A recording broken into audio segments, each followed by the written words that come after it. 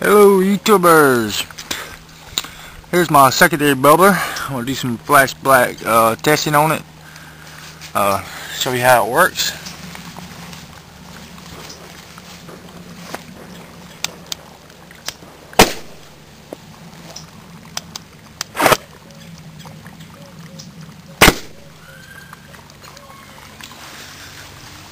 This thing works real good.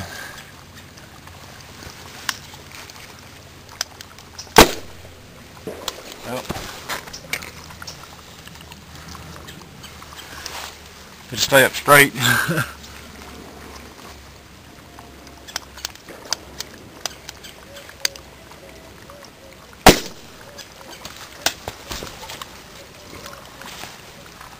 it won't stay up straight. Anyway, that's my secondary bubbler. Here's my cell.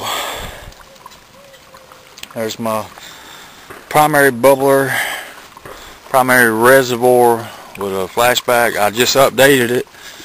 I had some problems with it leaking, so I put in 2 springs to put pressure, and now it's leak free. And I'll be doing some flashback testing on it in a few minutes. I'm just playing around a little bit right now.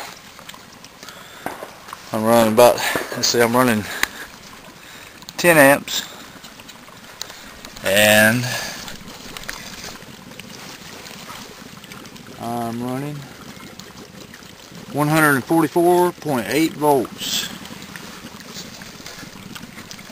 I still hadn't had time to add 10 extra plates, but I plan on adding 10 more plates to the cell because my volt per plate gap is too high and it's making the cell less efficient. And I hope to do that next weekend. My time's been real tight, but this thing here's working real good. I have no leaks except for the one I fixed already, and I'll take some more videos in a few minutes. There's a liter per minute test I'm going to do. I'm doing 140.2 volts at 11.5 amps. Break out the stopwatch on the phone and time.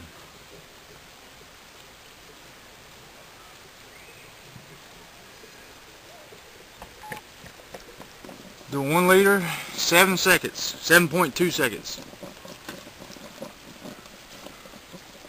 I'll have an MMW on the posted in the video. Do it again, make sure I done it right. Reset, let's do it again. Time.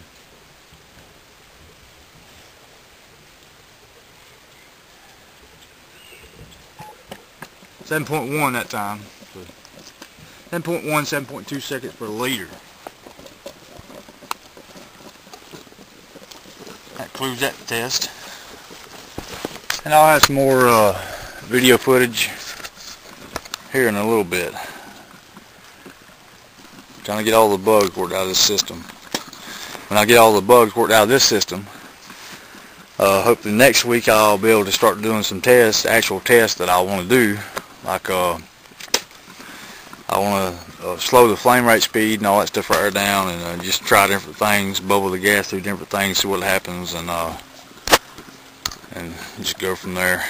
Alright, thanks for watching again.